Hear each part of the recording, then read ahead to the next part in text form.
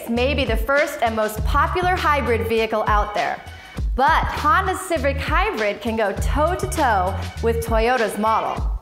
The hybrid version of their perennially popular Civic can get up to 40 miles per gallon in the city and 45 MPGs on the highway. The Civic Hybrid has plenty of interior space and a full spectrum of safety features, making it an almost equal alternative to the market-leading Prius.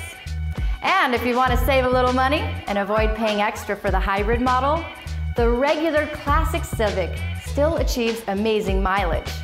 In fact, the regular engine Civic is one of the most fuel-efficient non-hybrids on the market, getting a very healthy 26 miles per gallon in the city and 34 miles per gallon on the highway for the manual version, and a still great 25 MPGs city and 36 MPGs highway for the automatic model.